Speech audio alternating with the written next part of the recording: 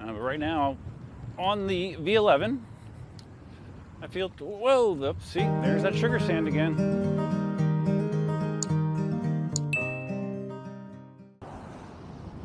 Hey, how you doing? Duff here. Hopefully my Insta360 is working this evening. When I last used it, when I last tried to use it, it just kind of hung up on me when I was doing my S18 suspension tweaking. It stopped functioning. It just kind of locked up and I had to pull the battery. So hopefully we're working okay now. Hi. This is a very rare Thursday evening ride. I just, Cindy said she had about a half hour until supper will be ready. So I figured I would get out and ride. Why not, man? Right.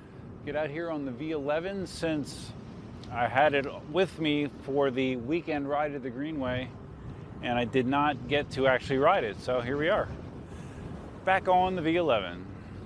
Still feeling fantastic. I have this little remote that came with my long ass 8-foot selfie stick that you're supposed to be able to use to start and stop the camera, which would be nice because normally what I have to do is I gotta hoist it in here and reach for the button on the camera. It'd be nice just to be able to do it from here. So one of my weekend to-do list projects will be to get that working. And supposedly this button will work with the GoPro and the Insta360. So we'll find out. And it didn't shut off. Oh, I know I wanted there's one thing I wanted to mention. I don't remember which particular video it was I saw of Wrong Way Adams videos regarding the V11. Because he was talking about how he rides the V11 and his suspension setup on the V11. And he said that he rides with no pressure in the negative chamber of the V11. And you can do that. You definitely can do that. But the bad part is you're going to get a lot of rebound sensation.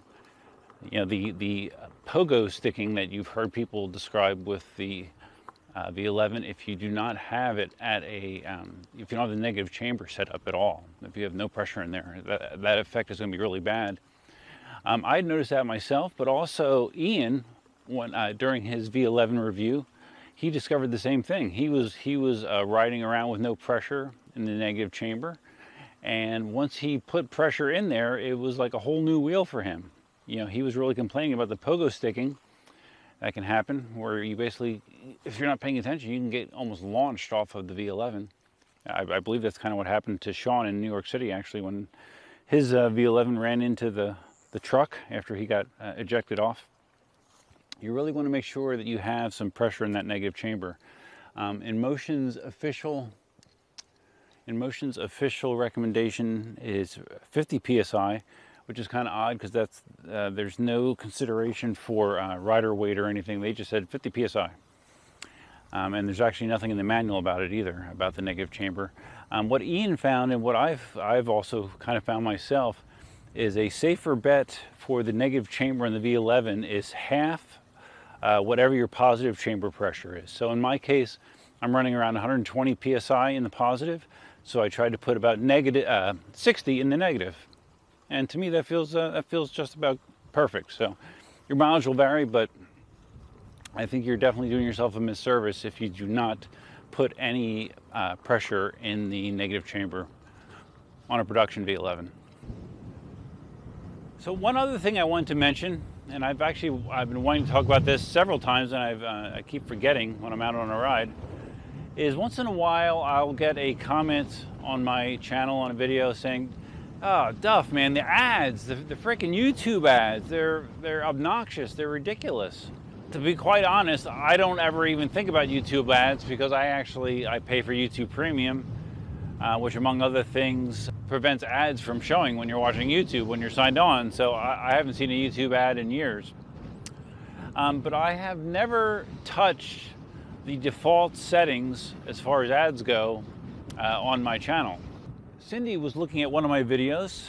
She was watching, I don't remember which one, I think the video from the weekend, and an ad popped up, and you know, ads pop up when you don't have YouTube Premium. But to my knowledge, I thought that all of the ads that were playing on my channel were the skippable type, where you can, you know, after 5 seconds, you hit the skip ad button and you're past it. Well, evidently, I don't know if this was a change across the board or if it's a change once your channel hits a certain size. By default, it was also working in non-skippable video ads, which can be 30 seconds or more. You're just like, you're a captive to these ads, and that kind of sucks. I didn't like it just in the brief period that I was watching the video under Sydney's account. So I went in and I changed the default for my channel to no longer include non-skippable video ads, because yeah, it's a pain in the ass. I don't know if it will negatively affect monetization on my channel, but I'd rather not be a huge pain in the ass to people that are watching my videos. So yeah, no more non-skippable ads. Okay, so I'm riding along one of the canals here. This connects the two dead-end roads, connects them together, and that might be solid water there. It is. All right, well, we don't want to get muddy sneakers. These are my sneakers I wear to the gym. So let's see if I can jump across and we can roll the V11 across without major problems. Here we go. Oh, okay, not too bad. Other news, I don't know how appropriate it is on this. Well, it's appropriate because on my main channel I talk about whatever the hell's going on. I recently purchased an Oculus Quest 2. Mickey, Mr. EVX, has been talking up his Oculus Quest for a long time. He really enjoys it. He uses it for all kinds of stuff. And I saw the Quest 2 was announced, so I pulled the trigger. It's supposed to be showing up in November sometime, so we'll see. It'll be my first time seriously entertaining the world of VR. I've experienced it briefly, but I've never had a VR headset, so yeah, we'll see how it is. All right, so even though this little grassy path, you know, has a decent amount of little bumps and stuff in it, it's pretty inconsequential in the V11. It still feels very comfortable. I did want to see if I could get out on the road and see if I could get this thing up to 30 miles an hour for the first time. Never done that because it is supposedly unlocked to 35. We got some soft sand going on here. Yeah, so maybe we'll do that, and by the time we're done having fun, it'll be time to go back. We'll see. Camera wasn't rolling, but I just kind of slid out in that ditch, laid the V11 down. I stayed upright. V11's a little dirty, but I think it's no worse for the wear otherwise. Sorry about that, Mr. V11. Continuing on, I think this might go all the way up to Immokalee Road. It's kind of looking that way. I've never been on this path for this long, for sure. All right, up here some more sandy shit. Let's see if we can stay upright. Oh yeah, this is really soft sugar sand here. I don't feel like dumping it again. Now, if I had the Sherman, which hopefully I will, I don't know if it'll be this month, maybe by the end of this month, I don't know, we'll see. If I had the Sherman, I might be able to actually roll through that without a major problem. Maybe that'll be, you guys remind me to test that sometime. Say, Duff, don't forget to do the soft sugar sand test on the Sherman. Oh yeah, I've never been this way because I definitely do not recall ever seeing this fence. That's a serious fence with very private property. They do not want you on there.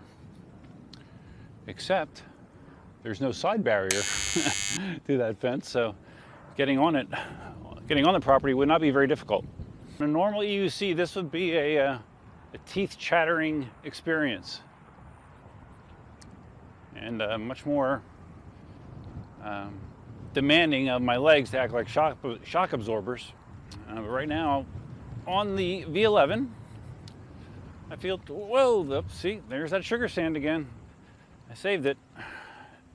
On the V11, it feels good. And I suspect it would feel good on the S18 as well. Yeah, this whole, I don't know, 50 to 100 yards is all chewed up, loose sugar sand. There are a few things that EUCs, at least in my experience, EUCs like less than loose sand like this. All right, so we're gonna just ride up to Immokalee Road from here. Almost looks like they have a space cleared out for a house back there. Well, I'm lucky that I decided to do this after we've had maybe 3 or 4 days of not serious rain, because this trench would be flooded out if I tried to do this a week ago. So that's a little, yeah, it just took me way east of my street. A new adventure.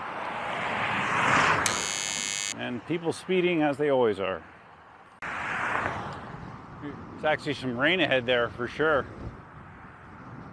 There is rain to the west and to the south. Just going down the side street here quickly. Just want to see if I can get the app to show that I hit 30.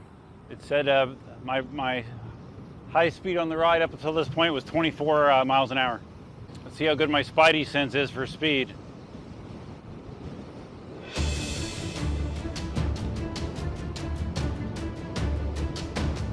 Feeling pretty fast. All right, let's see what we pull off here. I've never quite crossed 30 on the V11. Oh man, 28.7, so close. All right, we gotta do it. Gotta do it. All right, there's some people down there, so I have plenty of room to do it here, so we'll turn around. Cue the high-speed music. Oh, we're into the wind this way, though. All right. Oh, wow. Yeah, I gotta turn around. Cut the high-speed music. I wouldn't be able to even hear the speed warnings going this direction. Wind is pretty bad. Can you see those gray clouds over there? We'll let this truck go. We will turn around and we will try one more time to cross 30 miles an hour.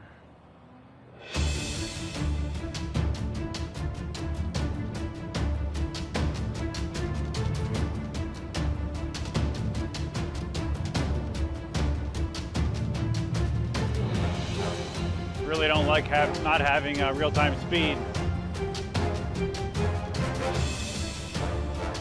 All right, that seat of the pants, that felt like 30. Let's see what we got. Ooh, whoa. 32.4. All right. Officially the fastest that I've ever gone on a non-Gotway or veteran wheel. Good job, V11. Heading home. We want to get home before it rains. We don't want to get stuck out in the rain again for reasons you may or may not realize. Must beat the storm. Must beat the storm.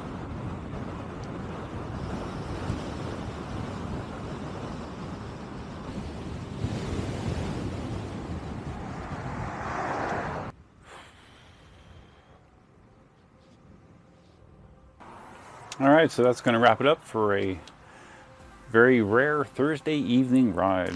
Just a little quick hitter.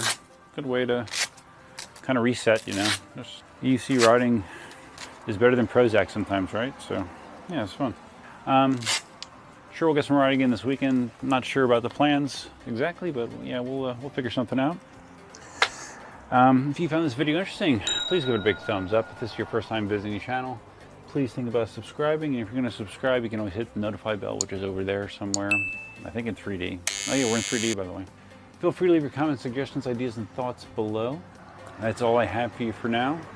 Hope you have a great upcoming weekend. And that's it. Duffman out. Check it out. You're right in the middle of my Halloween inflatable farm. I'm going to turn them on.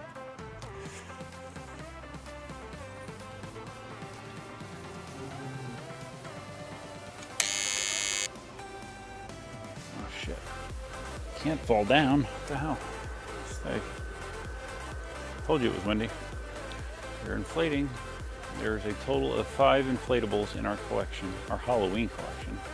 Coolest one probably is this spider right here. That's seen better days. It's not inflating so great anymore. You know, its head moves, sort of. And then up front we have